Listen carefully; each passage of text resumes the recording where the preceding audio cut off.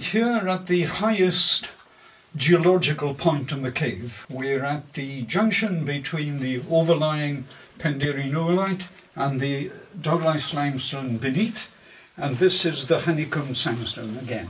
It differs very slightly to what we saw on the surface. There's a well-marked shale band, or now converted to clay. This is one of the few examples where the cave passages extend upwards into the Penderyn oolite. And this is simply because there's a fault which directs the flow of water and probably produces a certain amount of mineralization along the fault plane. Essentially calcite, calcium carbonate. The frequency of joints increases close to the faults, and this explains why there has been collapse upwards into the Penderyn oolite here. We are now looking at a very flat roof caused by a very competent bed of the Penderyn oolite, up to which passages or chambers tend to migrate by collapse into the voids caused by the dissolution of the Douglas limestone.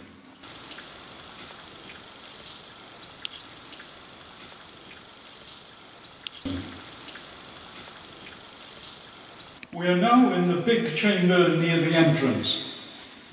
This is characterized by a domed arched roof which extends upwards into and through some rather massive limestone beds. Coming down from our previous chamber, we passed through some well-bedded limestones and then massive limestones, 7 and 3 meters thick. And these occur up in the roof here. If we look at the drainage patterns in the surface streams in this area, we find that there are nick points and rejuvenation features in many of the rivers. It is possible to identify heights at which the rate of erosion increased perceptibly. These can be followed down towards the sea. These relate to levels within the cave. So we are able to identify these strings of large chambers at the same height as the features that we've just talked about in the streams outside. These are characterized by frequent horizontal dissolution grooves in the cave walls. And this implies a fairly constant level in the water table. These can be followed down towards the sea, stepping wise and following the longitudinal profile of the Proto-Tower River, or the very early Tower River, and these relate to a coastal erosion platform at about 200 meters above sea level.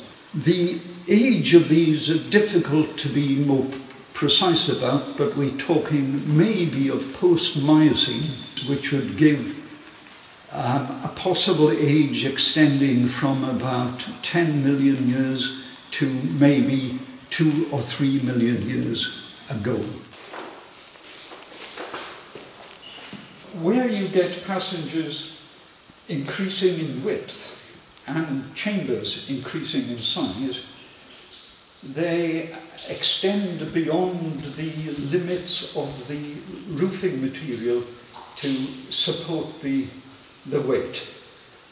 Where the beds are fairly thin, say up to a few meters or a meter or so, then they will collapse because the perpendicular joints to the bedding planes cause weaknesses and they collapse. Chamber or passage therefore migrates upwards until it either reaches a stable shape, which is a Gothic arch, or they come to a very thick bed where the frequency of vertical or perpendicular joints is reduced, and then that forms a flat roof or flattish roof. The ultimate flat roof, of course, is the Pendyrinular. Where you have an up-dip wall on a passage which is aligned along the strike of the beds, then you get a great deal of spalling of boulders from the up or the hanging wall in this case. The footwall or the down dip wall is usually very stable, so it doesn't collapse to the same extent. So we can sometimes see the original passage wall on the down dip side, whereas the up dip side is a collapsed structure. And clearly the joints on the up dip side expand more quickly because they've got space to go into. So there's a sort of pressure release component to this as well. As if you're digging through a boulder choke, it's often better to go on the down dip side rather than where you think might be safest and go on the up dip side.